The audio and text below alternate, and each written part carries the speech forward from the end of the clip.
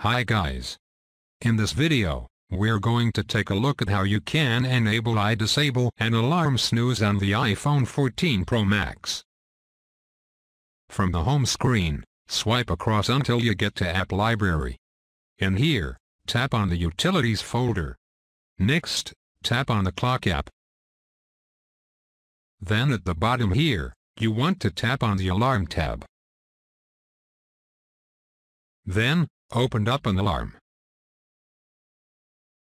Next, go down and tap on Snooze. Tap on the toggle button to switch it off, or turn it on.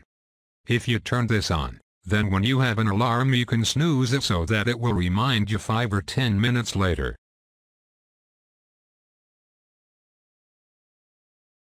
So tap on the Save button to save the changes.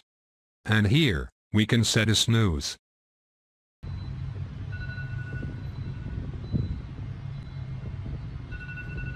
Thank you for watching this video.